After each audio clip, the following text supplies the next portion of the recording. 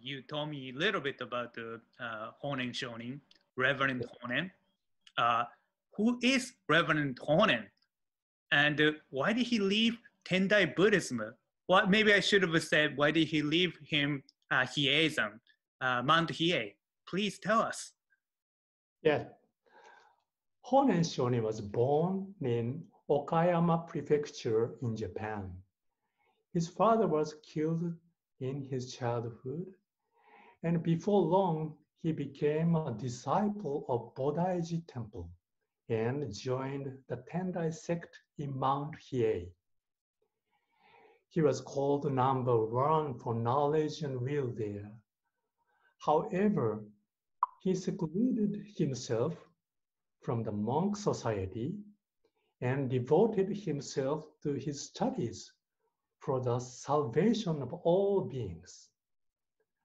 Thereafter, he met the teaching of Zendo Daishi, as I said, left Mount Hiei, where the monks were secularized at the time. I don't know Honen Shonin really left Tendai, but anyway, he left Mount Hiei, that is head temple of Tendai sect.